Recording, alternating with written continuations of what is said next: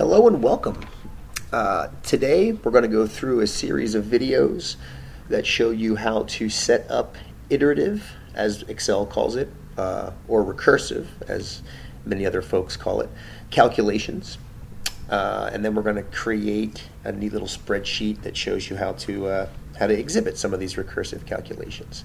So for starters, we have to kind of tell Excel how to do these iterative calculations. So we're going to start by left-clicking up here in the File menu.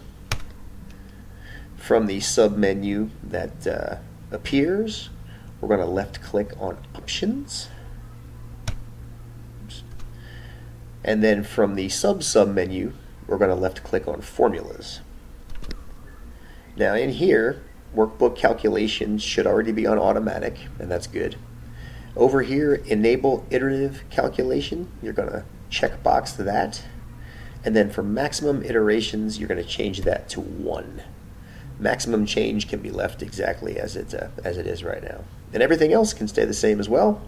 And we're going to click OK. And that, you are now set up for recursive calculations in Excel. Next up, we'll start the experiment.